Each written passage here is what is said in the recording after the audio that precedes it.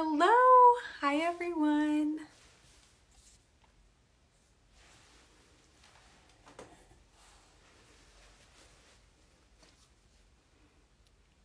Hello. Hey, Sally. Hey, Sarah. Hey, Rebecca. Oh, Rebecca's here. Amazing. Wow, we're going to get started ASAP.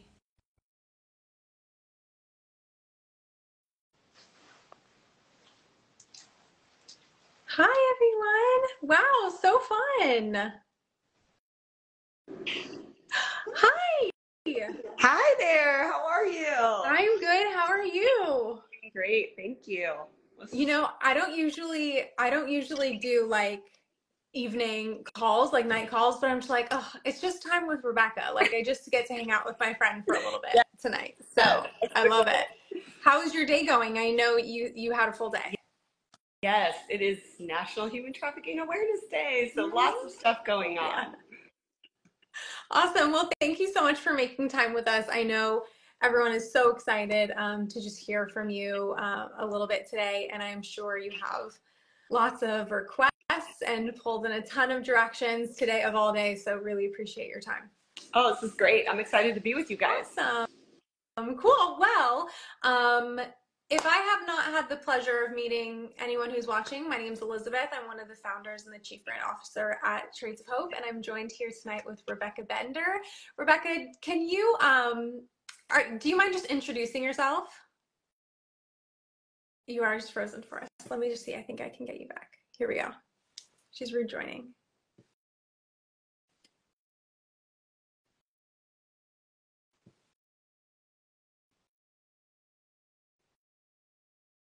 Here we go.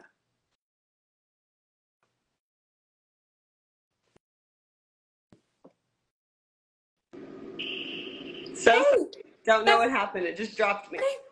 That's okay.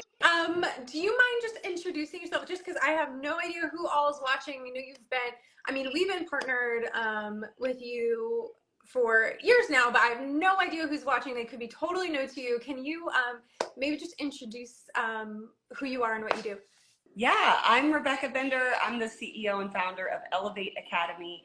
We are an online school that helps survivors get job ready, and we are so honored to partner with Trades of Hope over the last several years now to be able to bring lots of different things I'm sure we're going to get into to survivors of trafficking that are in our school.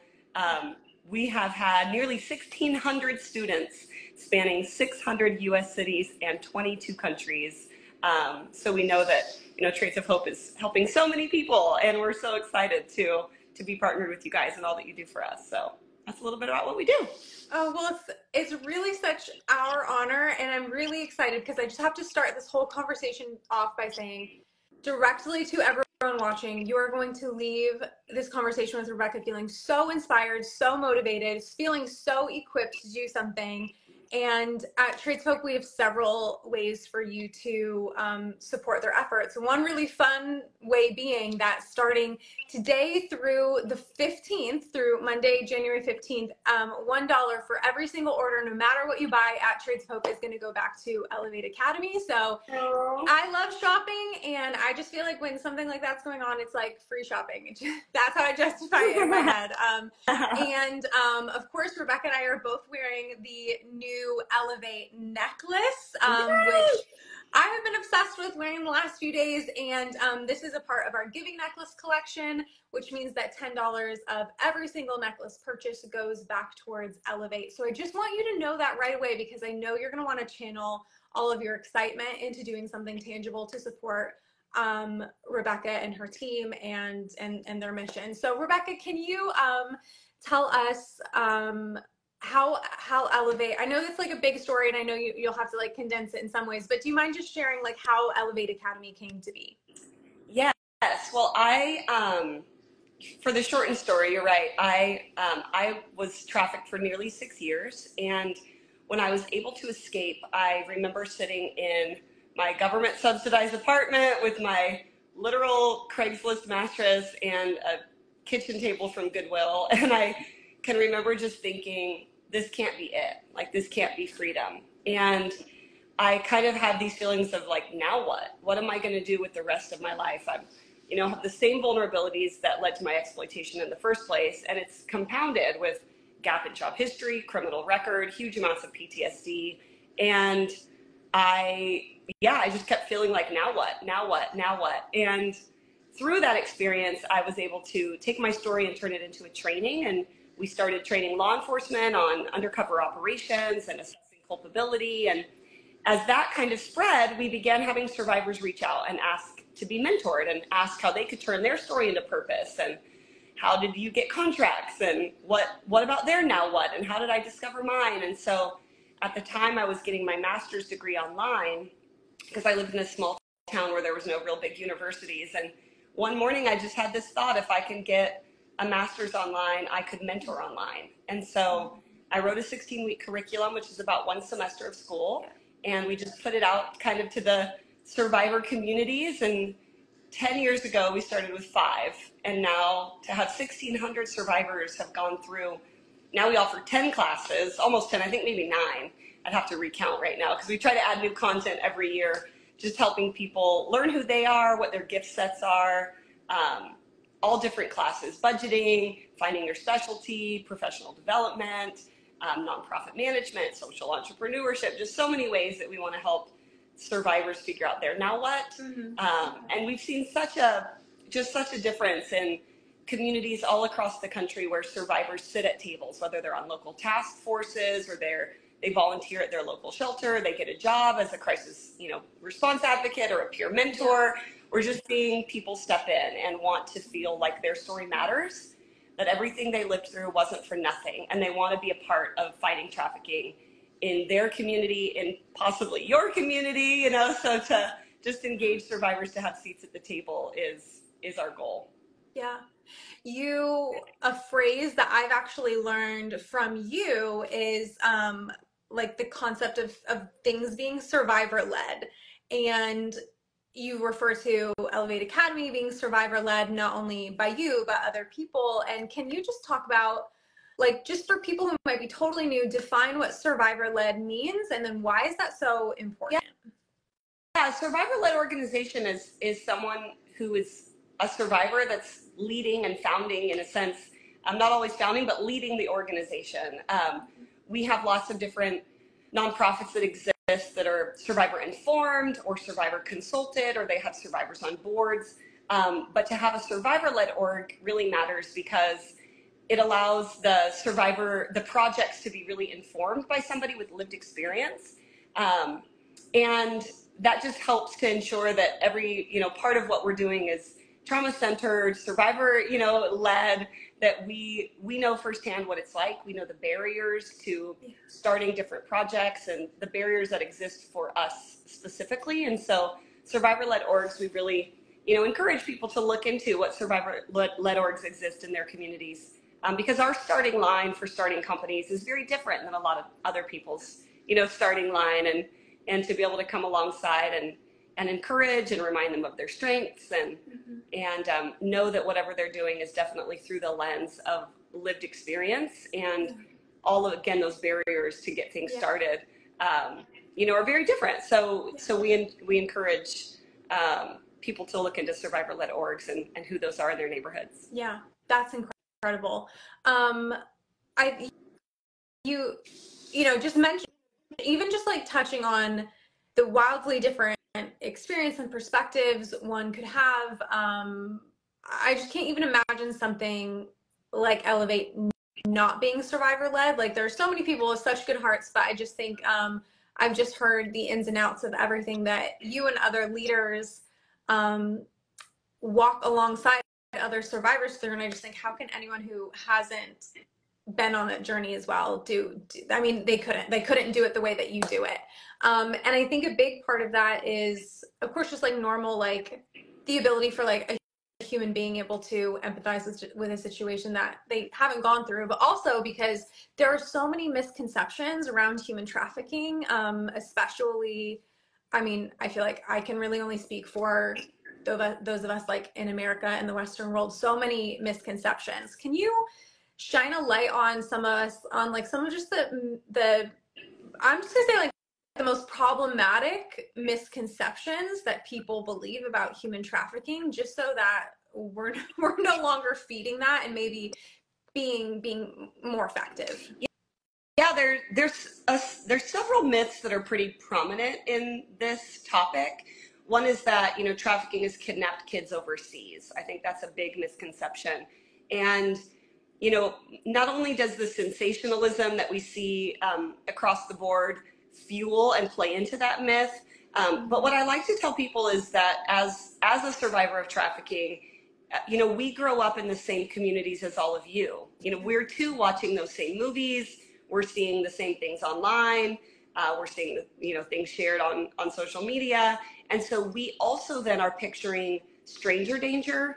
We're picturing the kidnapped scenarios. And it's important to know that less than 1% of human trafficking is stranger abduction, which means most people, especially here in the US, are recruited and groomed by somebody that they think they know and trust. Often they meet online, or often is posing as a potential romantic partnership. We do see lots of different tactics overseas, job offers, fake job offers, things of that nature. But for the most part, there's a whole recruitment and grooming process where someone gets to know you, they get to know your hopes and your dreams, they gain your trust, and then they slowly start expanding your boundaries, isolating you from your community and outside sources of information. Yeah. And then that's when we start to see, as those red flags come in for the survivor, that's when usually we start to see the force and the coercion. So the violence and that component really starts after that. But for the most part, I don't think people are realizing that traffickers are sending out 100 DMs a day, and hoping that 10 will respond, and out of those 10, one will give their number. And that is really a lot of their recruitment tactics. Now, obviously, there's another kind of myth and misconception is there's really 25 types of human trafficking in America alone, from familial trafficking to labor trafficking, gang exploitation, cantinas, illicit massage parlors, street prostitution. There's all different types of trafficking. And so sometimes I think we also not only picture how people are trafficked, but then the type of trafficking they experience. And what that can do is it can cause us to miss what exploitation in our very own neighborhoods all the time. And so helping people really understand what it looks like, that it's not this isolated crime, that it's not out there, but it's embedded amongst any type of exploitation that might already be existing in your community. Yeah. Those are, I think, two kind of big misconceptions. We saw a lot more when there was other things going on, Epstein and Wayfair and all of these myths and misconceptions that people were, kidnapped and held in tunnels and put on private islands and all these things. And I think what's important about some of those stories to remember is, Epstein targeted vulnerable teens that came from impoverished, kind of marginalized communities and lured them with money and connection in a sense. And it was the mother finding money in a nightstand that was what alerted people. They were going to school every day, they were coming home every single night, and those teens were being trafficked. And so that's not, I think, an idea that we're picturing, that they're coming home, to their parents every single night. And so we need to know the signs on what to look for. Yeah. The way that you're describing this, obviously there are people who, I'm assuming based off of what you're saying, it sounds like there are some people who would be more vulnerable to that process than others, but that it can happen anywhere. Is that correct? Is that accurate to say? Yeah, trafficking can happen everywhere for sure. There are populations that are more at risk and more vulnerable to trafficking. Anytime you see what's known as a high ACEs score, ACEs stands for Adverse Childhood Experiential Study, and there's about 10 questions on an ACEs study. Those are often used as sometimes screening tools. Some 10 of those questions, I don't know all of them, I don't have them all memorized off the top of my head, but desensitization to violence in the home, growing up in a home where you've been predisposed to violence, drugs, gang affiliation, sometimes any connection with the foster community, LGBTQ community, people of color, all different marginalized groups, in addition to the ACEs scores, what can usually be used as a screening protocol to help know if someone is more at risk than others.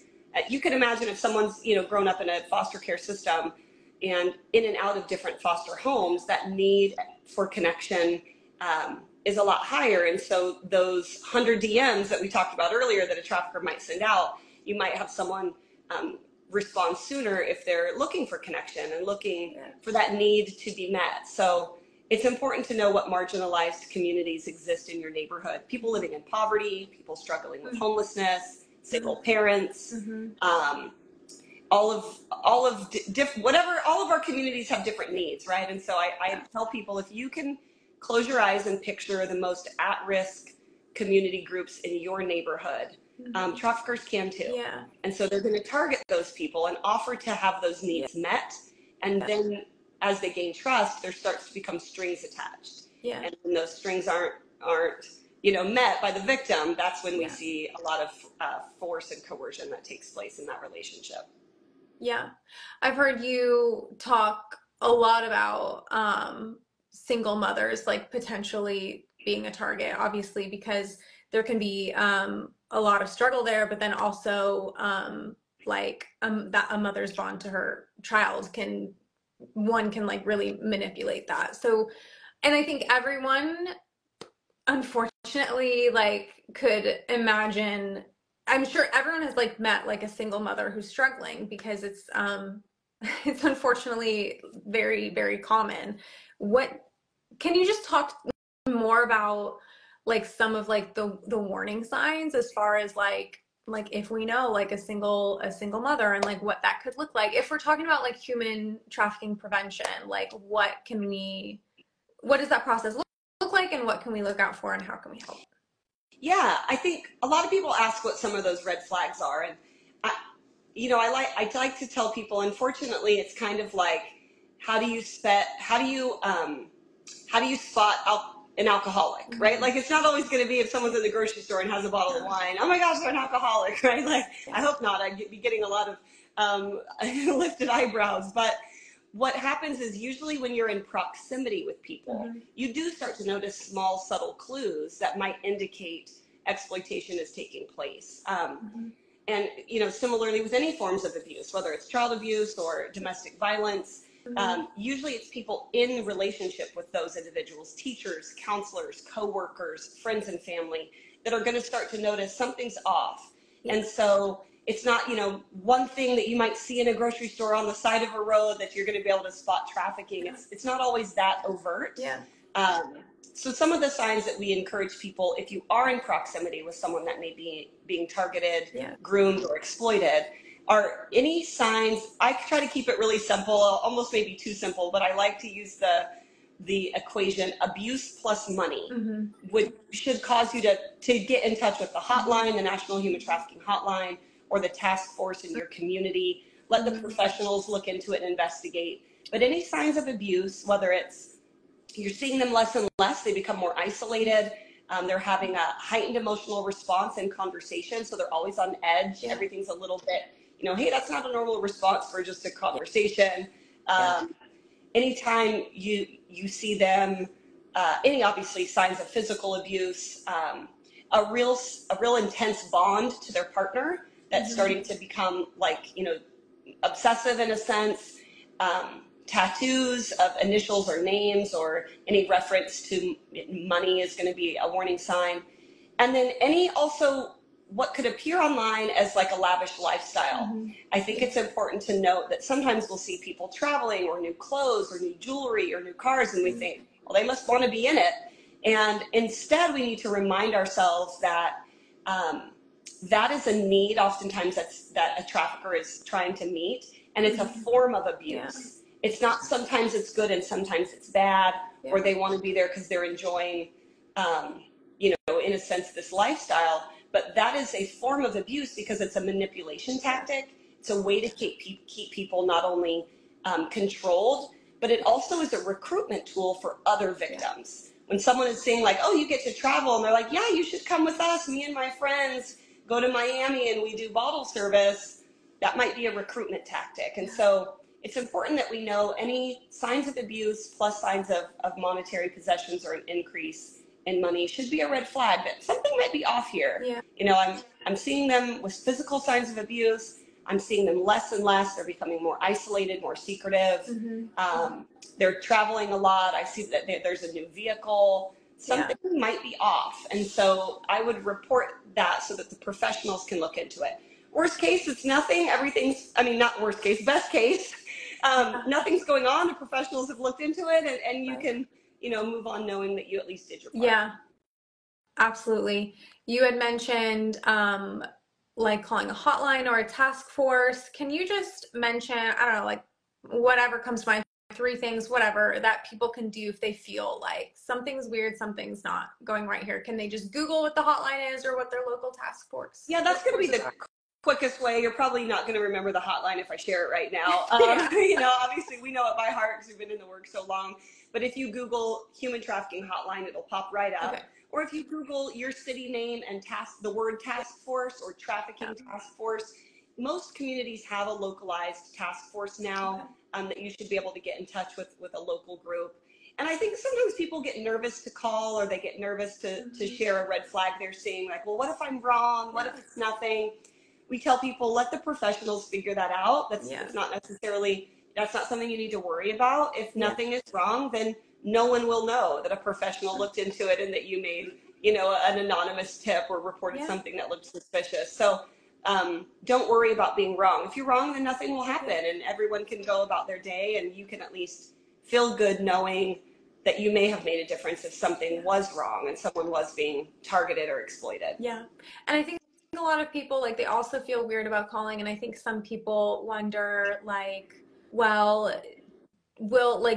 is it effective? Like, are these organizations effective? And you're saying, yes, call them. Like, if there is a problem, they can handle it, and it'll Yeah, local task forces, maybe that might be a phrase for some people that they don't know what that is. A localized task force is a group of community members that work within the anti-trafficking space. So they're usually local nonprofits. They might have a shelter or a safe home that offers emergency services, so they know how to respond to crisis. They're often open, 24 hours sometimes. Local law enforcement is on the task force, prosecutors, judges, peer advocates. So it's a group of people that come together that know about trafficking in the area. They know what type of trafficking is most prominent in your community. They're resourced to immediately respond. They know how to respond. They've got training in it. So I always say a local task force is a great thing to figure out who is your local task force, what is that number, how can you report to them? Because they're going to know so much about your area, and they've undergone the training and the certification to be able to respond to crisis and know how to investigate. So I say anytime you see a red flag, identify your local task force and make a call. Okay. That's great. That's awesome. Well, that would not be awesome, but I want people to leave this feeling equipped, like, what can be done. Is there anything else that you would want people watching? Because the women, I mean, I know a lot of women who are watching. I'm sure some men are watching as well, but the women I know who are watching, they have the biggest heart. They're like, I will do literally anything. Is there anything else that you can think of that would be helpful in the form of, like, prevention? And then I want to talk back about the survivor work that you're doing through Elevate Academy. Yeah, Trades of Hope, you guys are such an army of people that exist all around the country that really are concerned about justice and empowering women, especially, to come out of trauma and come out of, circumstances that might be, setting them back in some of their life goals. And so I would say that you guys are a prime example of how everyone can do something, and everybody can use their skill set and their gifting and their, profession in a way that can make a difference in the lives of marginalized communities across the country. And so we have a online course called Find Your Lane. And with that, we help people figure out what it is that they're good at. Maybe it is prevention, and it's talking, minimally just talking to your kids, not only your daughters about safety, but talking to our young men about how you're going to be, raised in a culture where hypersexualization and purchasing women and objectifying women can be so prominent. So it's like prevention for our kids, but then there's also intervention, and how do we get involved with a local safe home or a local job readiness program? How do we advocate for policy? How are we voting in our communities? What are some of the laws that your state might be lacking? How do you figure that out? I know I saw Lauren Hirsch join a little bit ago. She leads World Without Exploitation.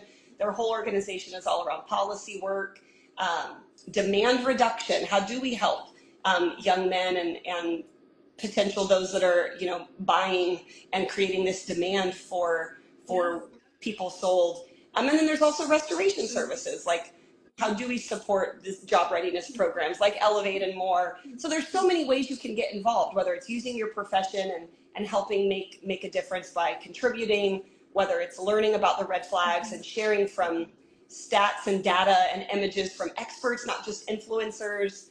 How can we know what the real truth is about trafficking so we're not spreading misinformation and fueling that sensationalism?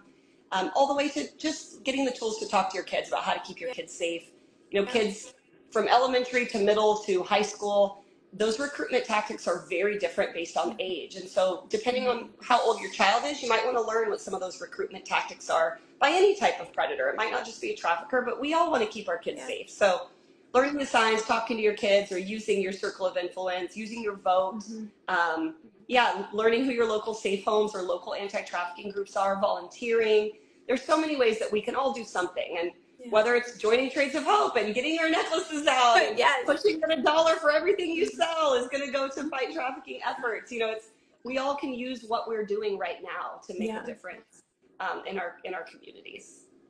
That's why I really love like our partnership, is because I feel like we're coming at this issue from so many different sides with different backgrounds. You know, at Trades of Hope, Gretchen and I, like our background isn't in human trafficking. Like we really started Trades of Hope because we just knew the vulnerabilities that women and children and men are experiencing just because they're stuck in cycles of poverty. And you even mentioned like communities that are underserved, like they are a huge target to being trafficked. And that's true like across the world. It's just when someone is in a situation of they were either born into or find themselves into a situation of desperation and like they don't see a way out, like they can be coerced into so manipulated into so much. And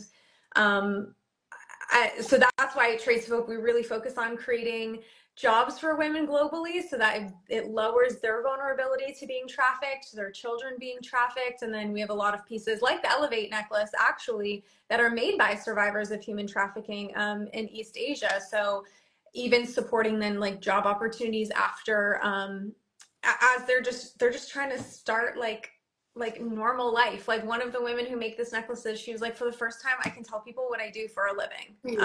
And that makes me want to cry every time. And then with Elevate Academy, I don't, can you just speak more to like the, maybe even like the mental or emotional ways that talking about, you know, professional development, like how does that help with like the healing process? Like you're equipping them with knowledge and things like that, but how does that help them with like their self-discovery and their healing journey? Yes, absolutely. I think, you know, when people are being trafficked, they're used for one thing. They don't know what their gifts are. There's definitely not a strengths-based approach from traffickers.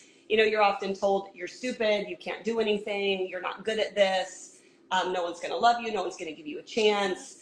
And, you know, you're beat down emotionally, physically, mentally all the time. And so getting into a place where you get to, one, explore who you really are. Like, what am I really good at? And getting those classes and taking the assessments and learning, like, I'm really good at photography and I'm creative and I love projects, or learning, I love spreadsheets and I'm great at data and I love a scheduled 9 to 5. And, you know, figuring out where you really thrive and shine can feel so empowering to know, you know, I'm not dumb. I do know how to do this, or I am really creative. And so to have all of your identity stifled and shut down for so long, it's really an incredible journey to watch people come alive and learning who they really are and getting excited about who they are and what they're good at, and then creating a roadmap on how they're going to use that to find, you know, true freedom, to find economic, we always say poverty isn't freedom. Poverty is not freedom. We can help, you know, get people out of trafficking all day long, but if we're putting them right back into poverty, it's not freedom. And so figuring out what are careers that you're going to really love, that you're going to thrive, that you're going to find passion and purpose and be able to support you and your family. That's the goal with Elevate. And so it's a healing journey for not only them to figure out who they are. Yay, Angela's like, Elevate changed my life. But it's one of the things that's also helps them to get really excited about a future, because you can feel really scared about, like, how do I live this whole world of normalcy that I haven't been a part of for a really long time. And Elevate not only creates community where they get to, meet other survivors and know they're not alone in those journeys and the struggles that'll come up as you try to figure out who you are and build. So you get to have this camaraderie and community, but then you also get really excited about building the future that you really always wanted. We often tell women when we're working crisis response calls or we're helping and assisting on undercover operations, we'll ask them, what is your trafficker promising you that has made you risk your life? And how can we help you get there without them? How can we help you attain all your dreams and all your goals of home ownership or entrepreneurship or business ownership without them? Because there's so many ways that we can all come together and know that those hopes and dreams are in their heart for a reason, and that they can attain those. And so it's really empowering and healing, I think, for people to realize, I can do this. I am gifted. I have the skills. I have the tools. I have the community. I now have the network to really go after, what it is that my heart has always longed for. So that's been, I think, really healing. And watching people get involved in different areas in their community to know, like, I went on another, to have other survivors say, I did my first undercover op and I met 8 women that night and I was able to share with them my exit journey. And so for them to feel like your voice matters, your story matters, everything you lived through wasn't for nothing. You can help other people, move forward and overcome. You see people light up and really find passion and purpose with their future when there was probably a point in their life when they had lost all hope that there would be a future in store for them. So not only does it lead to career readiness and economic empowerment, but you do see a lot of that healing that takes place just from the journey of exploration. Wow. Oh my gosh. I don't even know. I can't even fully process all of that. It's so beautiful and incredible. And I just know that there are people watching thinking, like, okay, like, how can I play like such a small part in this? And definitely check out Elevate Academy. If you're wanting to shop ethically made accessories for yourself or other people, $1 of every order you buy anything on the Trace of Hope website. Now through the 15th, $1 will go to Elevate Academy, and then we have our Elevate necklace, which $10 of every single necklace goes to Elevate Academy. I want to be super mindful of your time, Rebecca, because I know you've had a very full day, but is there anything else you would want, knowing that you have a captive audience of people who really desire to advocate and stand with survivors and help prevent human trafficking as well? Anything else you would want them to know, or anything you want to say? I really appreciate, obviously, our partnership, and yes, continue to shop and buy the necklace and buy any of your ethically made accessories. If you guys want to learn more about trafficking, we have lots of great resources on our website, documentaries, books you can read, e-courses you can take. Follow us on social, reshare our content. And then obviously we always need monthly partners. $19 a month with a 1-year commitment really helps us to keep our doors open. So joining us as a monthly partner, I send out special emails every quarter to our monthly partners, giving them insight and tips and resources. So, and again, the Find Your Lane course, it just helps you to figure out all the different ways that you can fight trafficking. I think people can be overwhelmed with, like, oh my gosh, where do I begin? It feels like such this big, how do you eat an elephant type of thing. And so we encourage people, go take the Find Your Lane. We break it down into 9 easy to understand categories. We even have a kind of a funny quiz that you can take of, like, what personality do you have and what does it match with one of those 9 lanes. So you can know, how do I learn about policy? I am interested in politics and what my laws are and how to vote well, and what, bills are coming up in that, that state's session that we can vote on. And, there's so many things that we all are passionate about. So learn about those 9 lanes and get involved in the lane that just in the lane you're passionate about. You don't have to do it all. You don't have to eat the whole elephant. We just get involved in the one you are passionate about and learn about it and join us in our activism and advocacy and yeah, become a monthly partner, get to know your local safe homes or your local survivor-led orgs, buy a necklace. We can do so many things. We put out different tips on how to keep your kids safe. I just saw some comments. We have different tips on how to get the curriculum, education curriculum in schools. We have that on your Find Your Lane course. And we give resources for every lane. So if it is prevention education, we have links on that lane of all different curriculums that exist, tips on how to get it into your local high school, whether it's an assembly or an actual curriculum with a teacher. So we just have so much content. We'd love for you to take the course and learn about all those different ways that you can be a part in something that you're passionate about. So good. They have so many options. We have so many options, and it really is such an honor to partner with you over the last few years, continue to coming up with new and creative ways to continue to do so. It's really such an honor. It's just an honor to know you. I'm excited to see you in a couple weeks. That will be very fun. And just, more people are saying they're looking forward to seeing you in a couple weeks. We'll be in Palm Coast. Yes, it's going to be. Keep partnering with Trades of Hope, you guys, because not only do you guys and everyone that's a part of your team obviously helps so much with our sponsorships and donations, but you guys make an incredible amount of donations for our welcome boxes and our graduation boxes every single semester.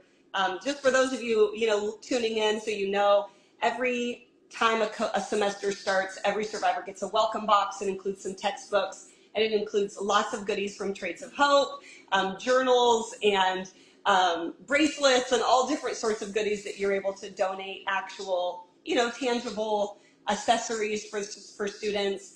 And at the end, when survivors graduate, they're mailed an actual graduation cap with a tassel, and we get to do a graduation ceremony, and we get to put more of your tangible, ethically made accessories in those too. So we're just so grateful that you're able to make those donations and send us boxes of goodies, because we know that you have such great people that are out there pushing the message of Trades of Hope too. So we're just really grateful for all that you guys are doing for us too. Oh, you're so kind. It's so mutual. Honestly, the biggest honor ever. So, and thank you so much for your time here this evening after such a long day. This is like the second time you've made time for us on Human Trafficking Awareness Day, which is probably one of your busiest days. So thank you so much.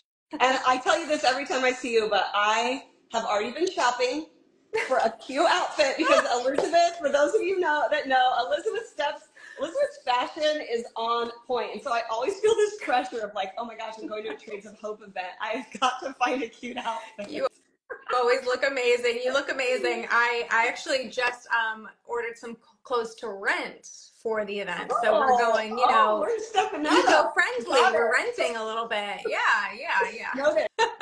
Noted. I need to step my game up. I got it. So many important conversations being had. I just love being a mission-minded woman among other mission-minded women. Actually, in Trades of Hope meetings, we'll be talking about something like really important and like kind of heavy, and then I'll just be like, oh my gosh, I love your nails. And it's just fun changing the world with other women. I love it. Yes, it makes it fun though, when you can be around other people that equally love fun things but want to use their life for advocacy and activism and making the world better. It's easier to go, when you're around other people that are like-minded.